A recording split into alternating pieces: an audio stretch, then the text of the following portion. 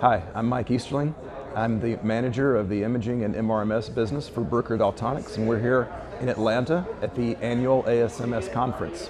This year, we're launching our new timsTOF fleX. The timsTOF fleX is the third iteration of our very successful timsTOF Pro and timsTOF product line. This year, we've combined all of the advantages of the timsTOF Pro, which is the deep qualitative and quantitative proteomics available through PASSIF and the TIMS technology.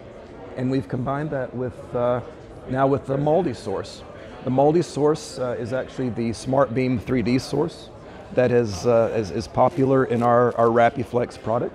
The advantages of the SmartBeam 3D are, of course, the ability to have true pixels, real square pixels at high speed. This instrument maintains the ability to run that high speed.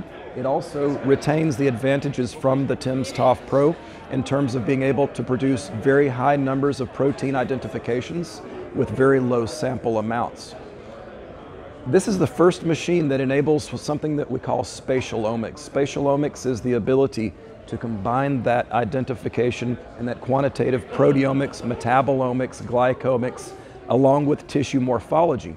And what SpatialOMx actually enables is people who are doing fantastic 4D omics work can now talk to people who look at disease states, because that omics can be expressed or it can be analyzed in terms of tissue morphology. So the people who look at disease and the people who look at omics can actually come together. If you'd like to know more about the timsTOF fleX platform, come visit us at www.bruker.com.